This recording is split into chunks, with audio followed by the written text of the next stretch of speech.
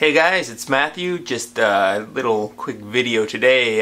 We're going to take a look at some of the plants here in the flood table to see how they're doing, and also going to replace the water in the DWC buckets because it's looking a little grody in there, and it's about time the water was changed out for those things. So everything has been growing really well. Everything's looking good, green, and healthy. The only exception is still the tomato plant. Still having the problem with the leaf curl. Even the leaves are drying out a bit, the blossoms are drying out a bit, and although it's started to set some fruit, it's just not very healthy. And if I had more tomato plants in there, I'm sure I'd be ripping that thing out.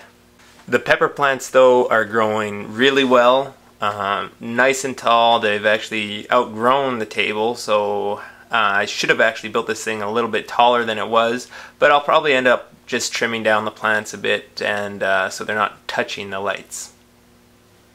I'm going to cut off one of the leaves here on the tomato plant just so we can get a better look at what might be wrong with it. I'm pretty sure it's some kind of fungus, but we'll just take a look here and see what's going on with it.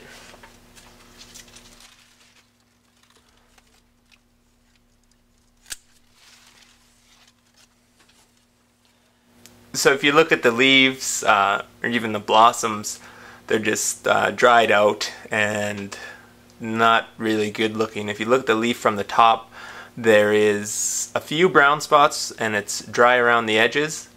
But then if you flip it over, there definitely looks like there's something growing on the underside of the leaf. And not every leaf has it as bad as this one, but this is a good example of what is under there. And it looks like, I mean, my guess is it's some kind of fungus. So I might end up putting some fungicide on there just to see what happens, if that helps the plant.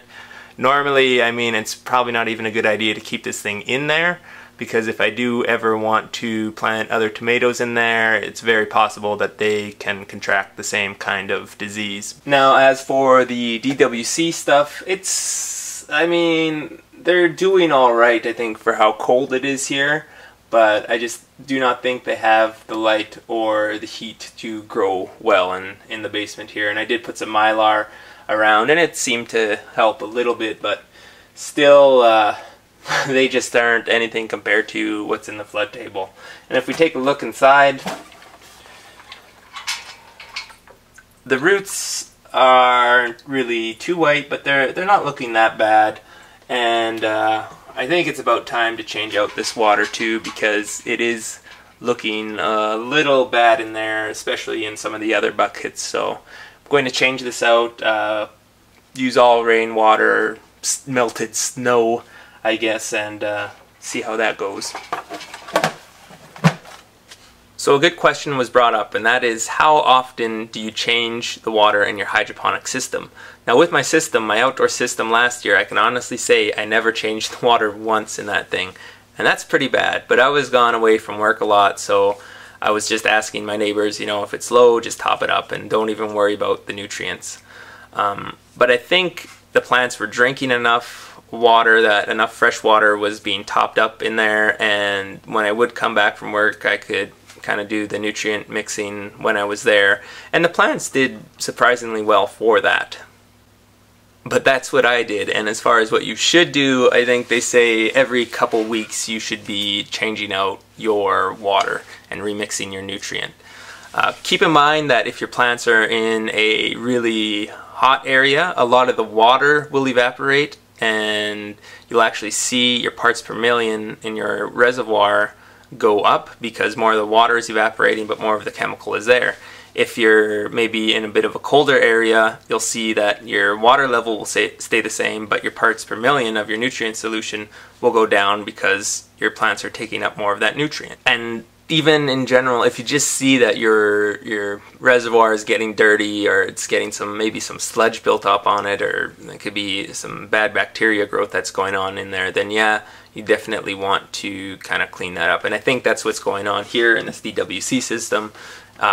So I'm just going to be cleaning that up. Also keep in mind, and I think this was a mistake I was making early on too, is how big you make your reservoir. If you have really young seedlings starting up, don't go and mix like a 20-gallon reservoir and put in all your nutrients for that, because that's really a waste of nutrients and your plants aren't going to be needing that much water, especially if you're going to just end up changing it out in a couple weeks.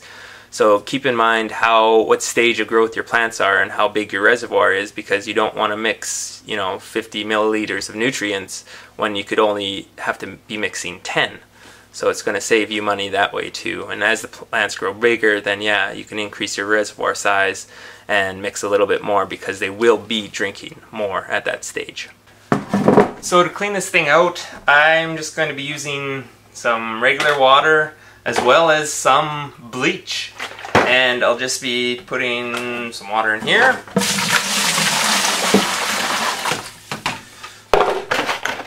Put in a bit of bleach. And I'll just wipe it down really good, and when I'm done I will rinse it out really well, and it should be ready for some new fresh water and some new nutrient.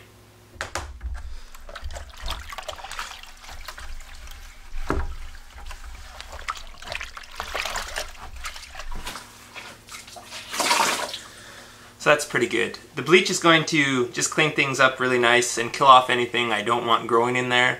So now I'm just going to rinse this thing out, and I have 2 more buckets to do, and I'll take care of those ones.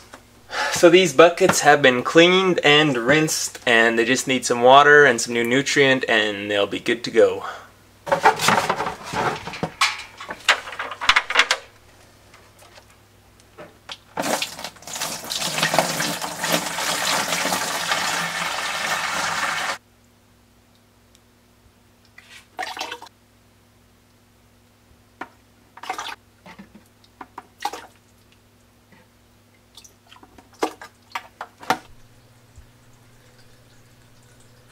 So that's about it for this episode. Everything is put back together nice, new, and fresh. I hope you were able to learn something from what you've seen here today. If you guys do things differently, be sure to post it in the comments to let others know, because there's definitely more than one way to skin a cat. So until next episode, I will see you then. Bye.